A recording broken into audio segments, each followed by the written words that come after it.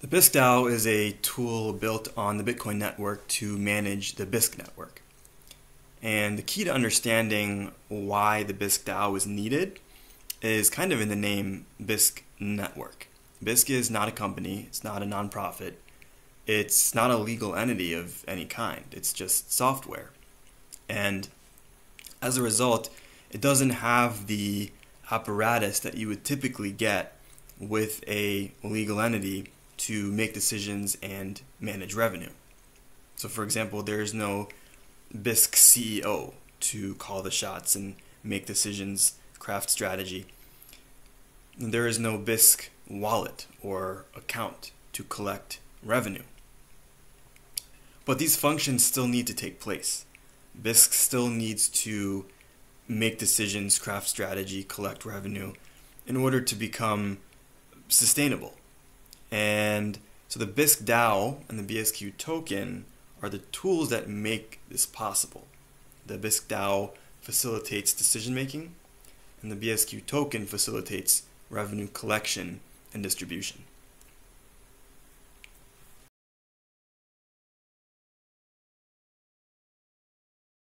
You might be wondering why. Why do a DAO? Why not simply make Bisq into a company or a corporation and proceed that way? The reason has to do with the core principles of Bisq. From the very beginning, it was always about three things, three core principles.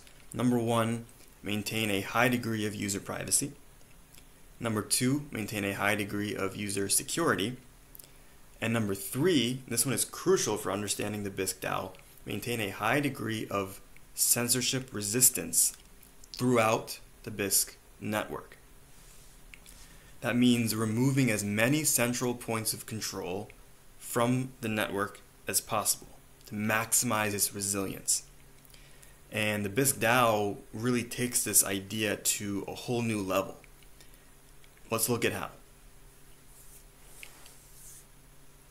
So here we have a depiction of the Bisq network without the Bisq DAO on the left and with the Bisq DAO on the right.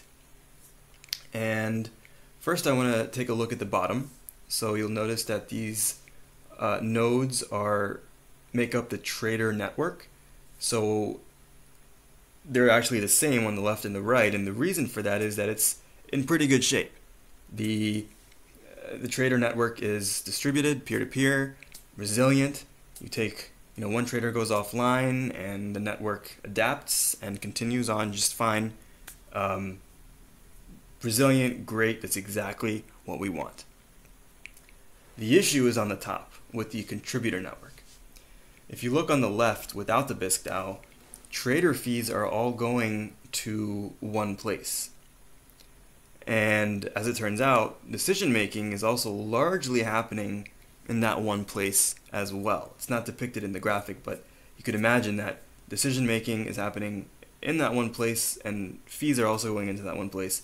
And so you don't have the resilience that we're looking for. What we really want is what's on the right.